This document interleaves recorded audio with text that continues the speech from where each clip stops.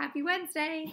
Today's story is Cloudy with a Chance of Meatballs. And if you have seen the movie, the book is very, very different. So if you think you know what the story is by just seeing the movie, make sure you stay tuned till the end of the book because it is kind of different. Cloudy with a Chance of Meatballs. We were all sitting around the big kitchen table.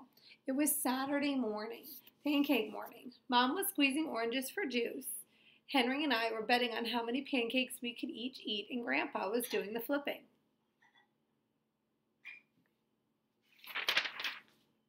Seconds later, something flew through the air and headed toward the kitchen ceiling. And landed right on Henry. After we realized that the flying object was really only a pancake, we all laughed, even Grandpa. Breakfast continued quite uneventfully. All the other pancakes landed in the pan and all of them were eaten, even the one that landed on Henry.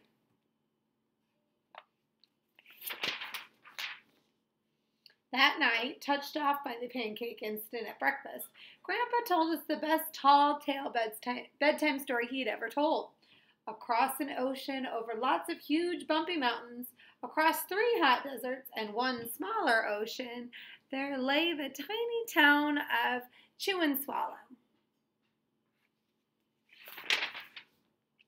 In most ways, it was very much like any other tiny town. It had a main street lined with stores, houses with trees and gardens around them, a schoolhouse, about 300 people, and some assorted cats and dogs. But there were no food stores in the town of Chew and Swallow. They didn't need any. The sky supplied all the food they could possibly want. The only thing that was really different about Chew and Swallow was its weather. It came 3 times a day, at breakfast, lunch, and dinner, and everything that everyone ate came from the sky.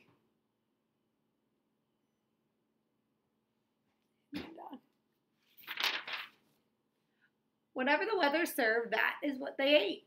But it never rained rain, and it never snowed snow, and it never blew just wind. It rained things like soup and orange juice.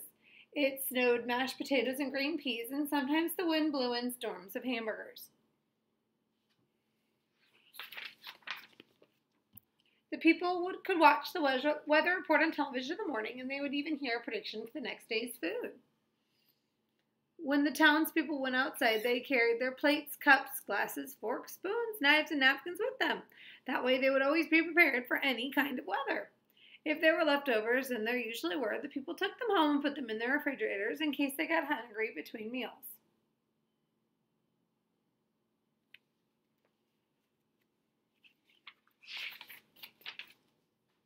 The menu varied. By the time they woke up in the morning, breakfast was coming down. After a brief shower of orange juice, low clouds of sunny-side-up eggs moved in, followed by pieces of toast. Butter and jelly sprinkled down for the toast, and most of the time it rained milk afterwards. For lunch one day, frankfurters, already in their rolls, blew in from the northwest at about 5 miles an hour. There were mustard clouds nearby, and the wind shifted to the east and brought in baked beans. A drizzle of soda finished off the meal.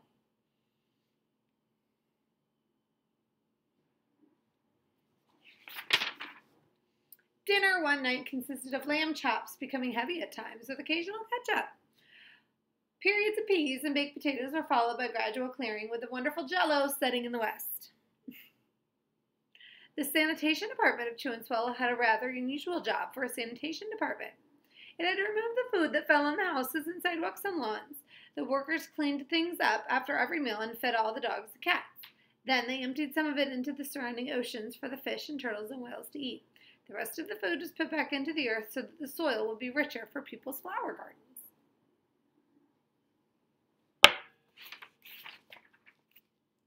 Life for the townspeople was delicious until the weather took a turn for the worse. So spaghetti ties up town.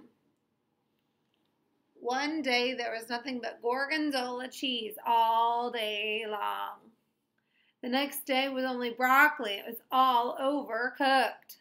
So it's like kind of wimpy and kind of yucky. And the next day there were Brussels sprouts and peanut butter with mayonnaise. Another day there was a pea soup fog. No one could see where they were going, and they could barely find the rest of the meal that got stuck in the fog.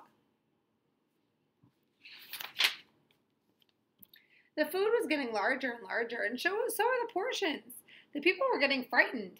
Violent storms blew up frequently. Awful things were happening. One Tuesday, there was a hurricane of bread and rolls all day long into the night. There were soft rolls, hard rolls, some with seeds, some without. There was white bread and rye and whole wheat toast. Most of it was larger than they had ever seen bread and rolls before. It was a terrible day. Everyone had to stay indoors. Roofs were damaged, and the sanitation department was beside itself. That mess took the workers 4 days to clean up, and the sea was full of floating rolls. To help out, the people piled up as much bread as they could in their backyards. The birds picked out of the bit, but it just sat there and got staler and staler. There was a storm of pancakes one morning and a downpour of maple syrup that nearly flooded the town. A huge pancake covered the school. No one could get it off because of its weight, so they had to close the school. I wish that was the reason our school was closed, not for what it's closed for now. Lunch one day brought 15-inch drifts of cream, cheese, and jelly sandwiches. Everyone ate themselves sick, and the day ended with a stomach ache. There was an awful salt and pepper wind accompanied by an even worse tomato tornado. People were sneezing themselves silly and running to avoid the tomatoes. The town was a mess, and there were seeds and pulp everywhere.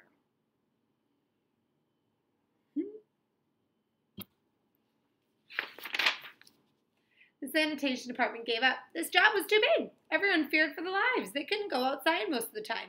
Many houses had been badly damaged by giant meatballs. Stores were boarded up, and there was no more school for the children. That man has a noodle stuck on his head. So a decision was made to abandon the town of Chew and Swallow. It was a matter of survival. The people have to leave the town. The people glued together the giant pieces of stale bread, sandwich style with peanut butter, took the absolute necessities with them, and set sail on their rafts for a new land.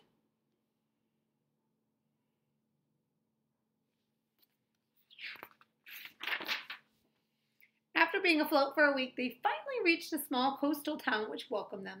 The bread had held up surprisingly well enough for them to build temporary houses for themselves out of it. The children began school again, and all the adults all tried to find places for themselves in the new land. The biggest change they had to make was getting used to buying food at a supermarket. They found it odd that the food was kept on shelves, packaged in boxes, cans, and bottles. Meat that had to be cooked was kept in large refrigerators. Nothing came down from the sky except for rain and snow. The clouds above their heads were not made of fried eggs, and no one ever got hit by a hamburger again. And nobody dared to go back to Chew and Swallow to find out what had happened to it. They were too afraid. Henry and I were awake until the very end of Grandpa's story, and I even remember his goodnight kiss. All the houses are made of bread. The next morning, we woke up to see snow falling outside our window. We ran downstairs for breakfast and ate it a little faster than usual so that we could go sledding with Grandpa. It's funny, but even as we were sledding down the hill, we thought we saw a giant pat of butter at the top, and we could almost smell mashed potatoes. It's kind of like a mashed potato with a little bit of butter on top. The end. All right, so today's assignment is super fun and super easy. It's what would you want if you could have the weather, rain, anything? What would you want it to rain? And Mrs. Schmidt would probably pick, probably donuts. Mrs. Schmidt loves donuts. So I would probably draw a picture of myself with a plate outside trying to catch the donuts. Alrighty, I cannot wait to see what you guys come up with. If you want, you can always send a picture of what you drew and what you wrote to Mrs. Schmidt and Mrs. Cattleman. We would love to see it. And have a good rest of your day.